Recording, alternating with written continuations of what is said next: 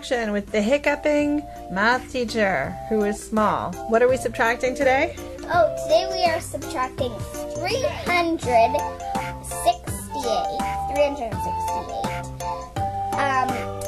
We are subtracting actually 243 from 360. So these two rods were once upon a time 30 because if you put 5 and 5 together and then put 20, that's 30. But once upon a time was once upon a time. And now they're split up. Is it on now? Yes. So we put these together just like we put this together. We can put that together to make a 10, but we won't do that. But we can put the 4s together to make an 8.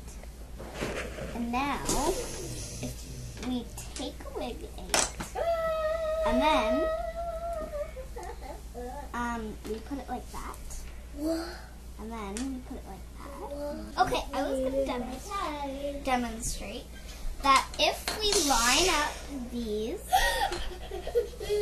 find out what number, and then I'm going to show you how to take apart big numbers. Okay, so on the number line, so try to be shushy. on the number line, we see that there's 1 missing. That's okay.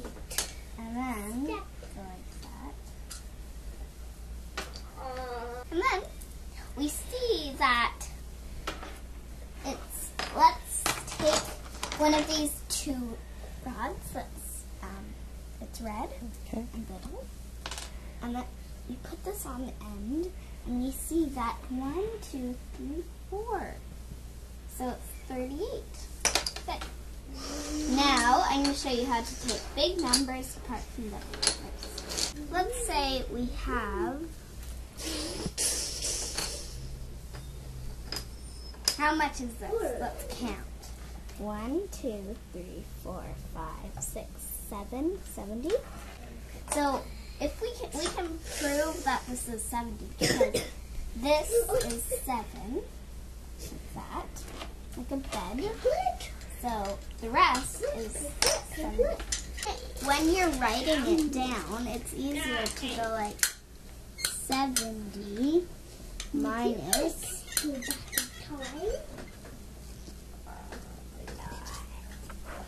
because so we cross out the 7 to make sure that everyone knows that we crossed it out, and we write a little 6 in the corner. And now we write 10 here, so clearly it's 10. And now 10 minus 2. 10 minus 2. Let's pretend that we have an 8 and a 2. Now if you combine these, what is it? It's 10.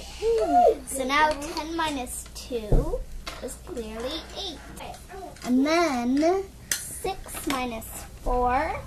Let's use this. Forget about the zeros. 6 minus 4. So we look at that, and what's the space? It looks like the red one. That's right. Look, so we put that on. And that's 2. So 6 minus 2. And then our answer Oh, whoa. is 28. So when you write it down, things are more clear. Now that we know how to do it both ways, so 8 minus 3, that number is 368. Is that 8 on top? Wait, let me see. I'll just put it here for a second. Okay. And 1, 2, 3, 4, 5. Excuse me? Okay. What did you just count ones? Oh no, that's 8. 8 what? Whoa. 8 twos. I mean 4 twos. Wait. Let's count them. 2, 4, 6, 8. Oh. Do you want to use ones instead? There's a bag of ones right there. Oh, sure. And now we're subtracting 243. This is the column where the tens are. Ones, tens, hundreds. We're going to take away 3. This is simple math. So we have 5 here. We are going to write 5 right where that is. It's such a simple math. We're going to take away 4 from this. So we're going to take away 4. 1, 2, 3, 4, 40. That.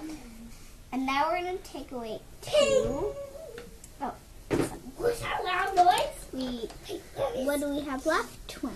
Oh, we just ran away. So we're going to forget about the 0 because we already have a 5 in that place.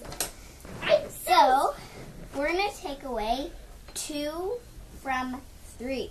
100, 100, 100, 200. 100. Now that we see that we have 1, we're going to write it here. And what's our final answer? 125. 125. These are hundreds. 100. If you see 10, 10, 10, 10, 10, 10, 10, 10, 10, 10. That's 100. Is it okay? C3PO. Hi. I know you like to climb up on that wall, but can you wait until Naomi's finished her video? Okay, wait. Yes, or else C3PO has to go away. Yes.